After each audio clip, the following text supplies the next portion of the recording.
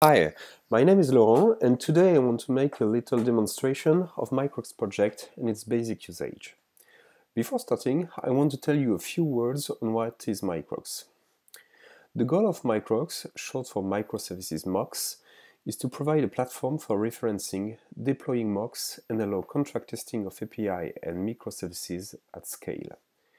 Scaling these practices is now very important because as service-based or microservice-based architectures are going mainstream, the number of API and services in the enterprise will explode and make the efficient delivery of battle-tested services a growing concern. Microcks can also be considered as a service virtualization solution because it will allow you to provide fake API or service implementations before the development being actually finished. Thus, it allows different teams to work in parallel and then save time. Microcks is an open source project.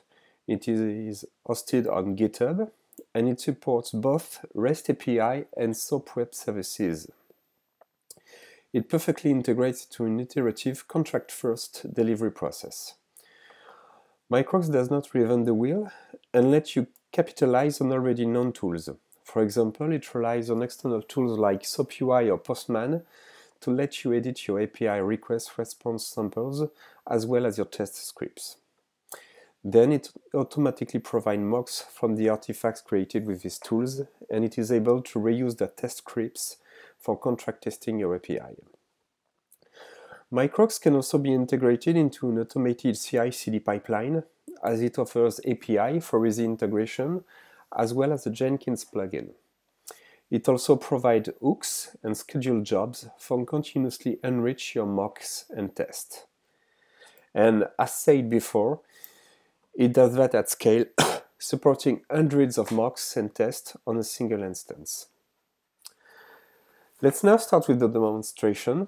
Our use case today will be to deliver, to mock and test a simple e-commerce API.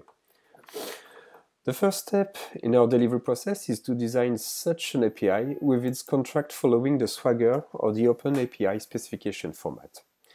In order to do that, we can use different tools, and here I am using Epicurio, which is an open source studio for designing such API. So here's my newly defined test API on Epicurio. You can see that this API all domain objects like orders, for example, orders have status, like items, and like line items.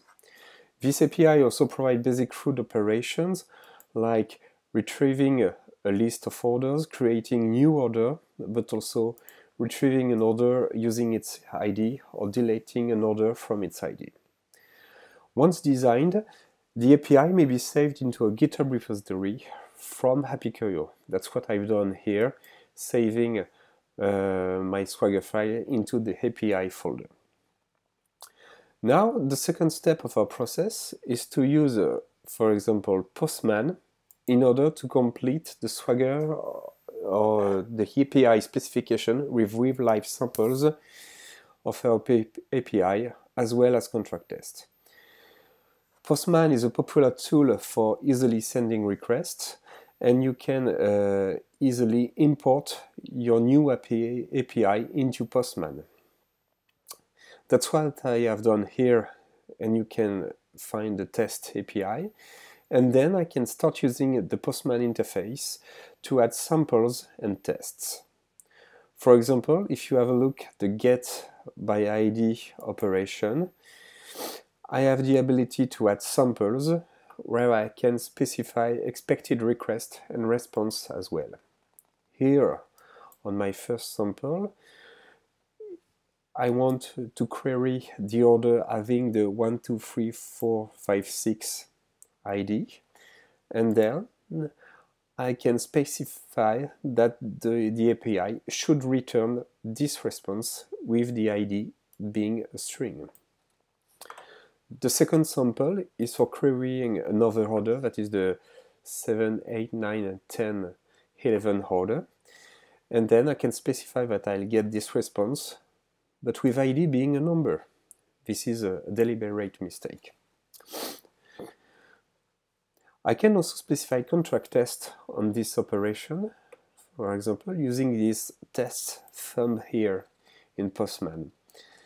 And then I can specify a script telling that the ID of the object being in response should match the specified ID, the global ID here, and should be a string. That is what this line here is telling. Keep that in mind for later. Finally, I can save everything and export all that stuff as a Postman collection artifact, and I can store this artifact into a GitHub account for versioning. That's what I have done here. Within the mocks folder, I can find my Postman collection for the test API. Okay, I need that later. Okay, now the latest step of our delivery process will be to use Microcks in order to integrate those mock definitions. So here is a running instance of Microcks. The first thing to do is to register a new job in Microcks in order to reference the newly created Postman collection. Jobs are scheduled and periodically check the Git repository to see if you have added new samples or new tests within your collection. Jobs can also be triggered by webhooks so that new imports occurs just after your Git commit. So here I need to add a new job. This is a job for my test API, and I have to reference here the Git URL of my Postman collection. Here it is. Check. So now I can activate my job so that it is scheduled, and then I can force a new import to start right now. Just have to refresh for now, and you can see that my job, I discovered new services, a new service that is my test API in version 1.0. Okay. What has done in Microcks is parsing the Postman collection to find basic information on my REST API, like the operations, but also informations on the different samples and the different matching between a request, here for example an empty body with the params specified within the URL, and a response that will be returned by my API. Dynamically, Microcks has also exposed new mocks for these operations so that they are just usable right now. Here is the mocks URL. So, for example, I can just copy this URL part here, and I can just do a simple curl to test that my mock is up right now. So here, and then I paste the URL part, okay, and ta-da, I got this mock result.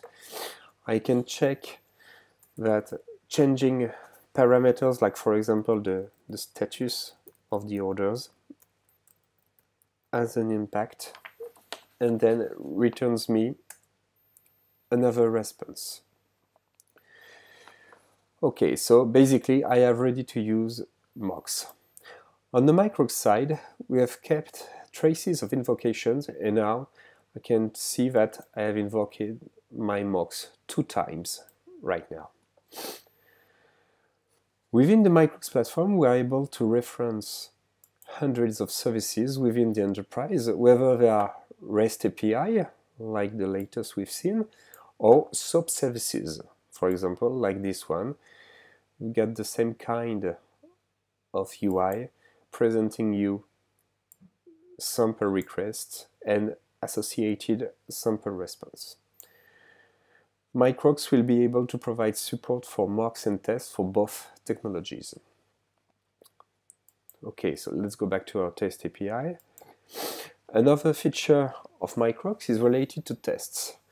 Remember, we have defined contract tests on our test API, And Microcks is able to reuse those tests to ensure that once your API implementation has been deployed on environments, it is compliant with the tests you defined previously. With Microcks, you can simply launch new tests for services where you can specify an endpoint. Here, this is a fake implementation endpoint. Okay, and you can also specify a test strategy. Here, I want to reuse my Postman tests through the Postman strategies. Okay, I can now launch tests and follow in real time the result of my test right here. For example, I can see that this test number 1 here on those endpoint here, and here are the full results of my test. The first operation test was successful. I am able to load the full messages here so that I can actually see the data exchange with implementation during the test. The second operation test has failed because, try to remember, we have intentionally introduced a mistake in our response sample. The ID returned as a number. The ID returned was a number and not a string, as expected. So the valid ID exception is raised. We've got the failure message here. So basically, you are able to launch repeatedly different tests on different environments to keep that in history, and then you'll get all the data exchange with the different endpoint corresponding to the system being actually under test. And here you get the history on the different tests on different environments. Before leaving you, just gonna finish on how it is possible to automate all that testing stuffs. Indeed, it is really easy to automate tests with Microcks using its Jenkins plugin. That's what I see here. I can see my samples Jenkins job. This plugin is provided in 2 flavors. You can add traditional build steps within your Jenkins job so that Jenkins will delegate to Microcks and retrieve the results to condition the global result of your build. But you can also use a DSL syntax, okay, so that you may introduce into your build pipeline some steps that involves the execution of tests by Microcks. So here I'm just launching new tests and get the results. Thanks a lot for your time and attention. I hope this video has allowed you to have a clear vision on what is Microcks and the problems it can solve. Bye, have a nice day.